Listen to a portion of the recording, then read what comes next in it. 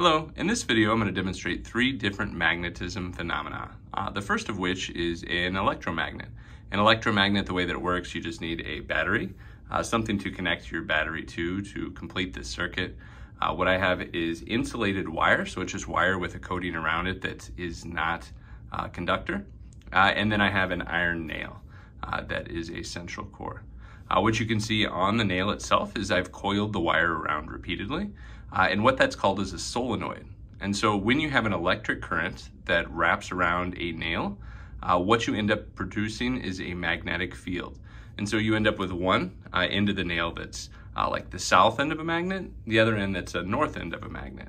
And so what you should be able to do is when you connect this thing up, you should be able to wait a moment, touch the paper clips that are magnetic, that are contain iron, and you should be able to lift them up. And so let's give this thing a go.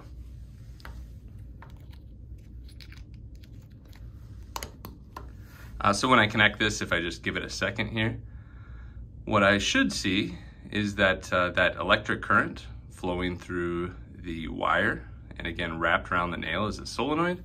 I should be able to lift up these paper clips.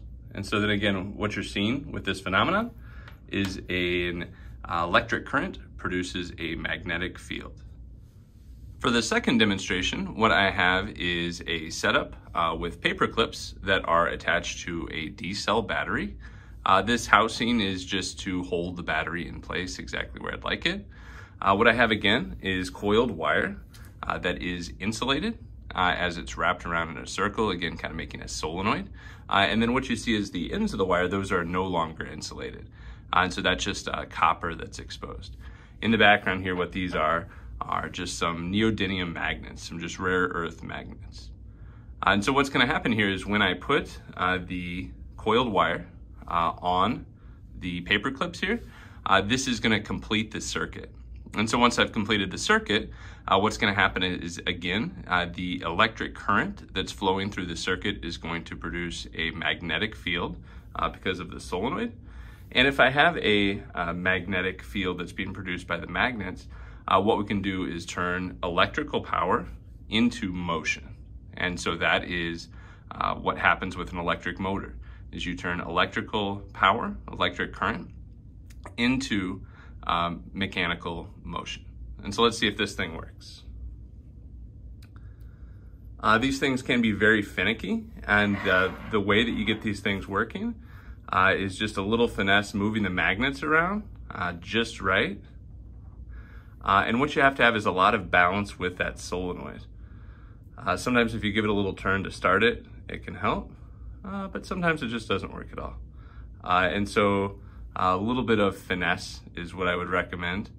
A little bit of rebalancing the solenoid if things don't work exactly like you want. But it looks like I finally got the hang of it here, sort of. The third demonstration I've got for you here is called a magnetizer. What you can do with a magnetizer is plug it into a wall, run an electric current through bar magnets or through horseshoe-shaped magnets, and you can produce magnetism in an iron-containing substance.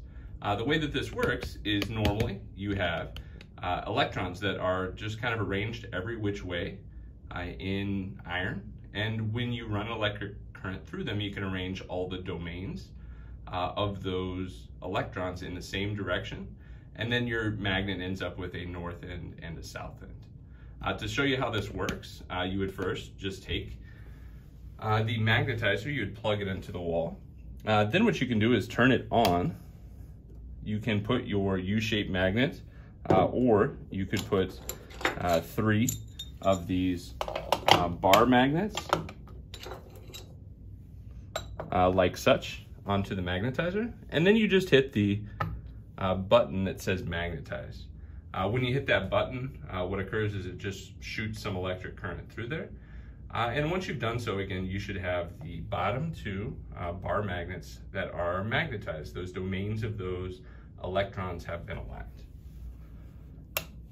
So if I were to take the magnets now, I should be able to connect them to the metal cabinet of mine, and it will stick.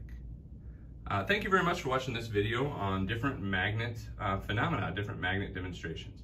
If you have any questions, you are welcome to stop by during our virtual office hours, or you are welcome to come in during any period 1A. Thank you very much and have a great day.